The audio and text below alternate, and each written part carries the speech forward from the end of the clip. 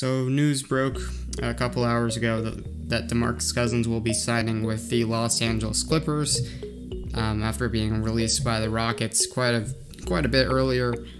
The way I see this, Demarcus Cousins really is not going to play for this team, and this is the same thing I've said for a few other players as well, but this was one that I'm a little bit more sure about. Demarcus Cousins signing a 10-day contract. This is really interesting because the Clippers have an open roster spot, and they could have signed him to a full contract, but they chose not to.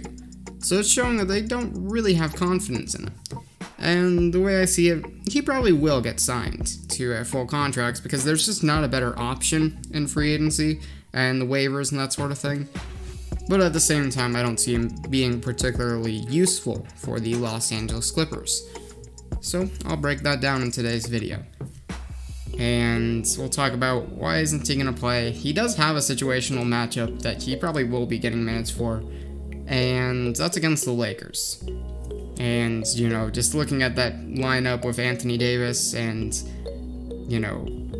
Andre Drummond, we don't know how it's going to fit yet. But in a theoretical situation which Drummond and Anthony Davis are starting and playing well together, you're probably going to want to run like Ibaka and Zubac, maybe, if you need it for defensive sets.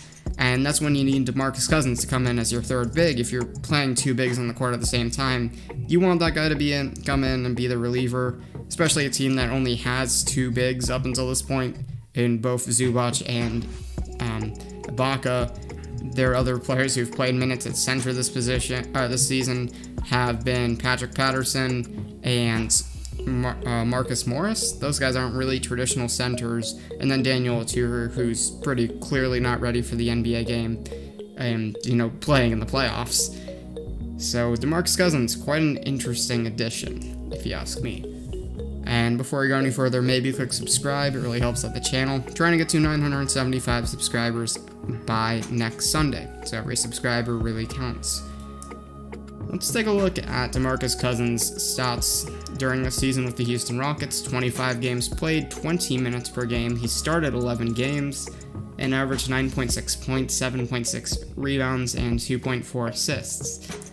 And we got to point out, a big thing with him is he thought he was been an improved three-point shooter. That was what was coming out during the free agency period and during the offseason. People were talking about, oh look, he's a very improved shooter. This is a great pickup for the Houston Rockets. And they were showing clips of him in practice and in shoot-around knocking down threes. Well, anyone can hit threes during shoot-around. Let's point that out. And this season, he's only shot 33.6% from three on 4.6 attempts per game. And you look back at his stats, he's done better than this during his career. During a 4-season stretch from 2016, actually I can't count, 3-season stretch between 2017 to 2018. 2-season stretch, what am I saying? 2-season stretch, I cannot count. He was shooting 5.5 threes per game and making almost 36% of them, 35.8% of his threes. So yeah, I don't really see him being a much improved three-point shooter, but he does bring some interesting things. He's still a cool post scorer, especially against smaller players. He's a solid playmaker, and if we check out his assists compared to his per 36 stats throughout his career so far, 4.3 assists. He's up there at 5 assists, 5.3 assists, 4.1 assists in his last 3 seasons. So he's still kind of up there in terms of, passing the ball. That's his per 36 stats, though. And I think his defense at this point, we know he's not as athletic at this point, but he's still a smart defender. He's a solid rim protector. But at the end of the day, he's just going to be a big body that you throw at teams like the Lakers, who are going to be running, multiple bigs like Anthony Davis and Andre Drummond. And honestly, that's not an issue against most teams because just about every other team does not run multiple bigs at this point. So it's basically the Lakers. That's going to be the one matchup where I expect to see Demarcus Cousins in the playoffs if he is still in the Clippers. And that's kind of like the main reason why I don't see this signing as a major difference maker for the Clippers. I think there's probably a good chance that he doesn't get signed to a full contract spot right away. Maybe he gets another 10-day contract or two. I think they will keep him at the end of the day because there isn't a better option.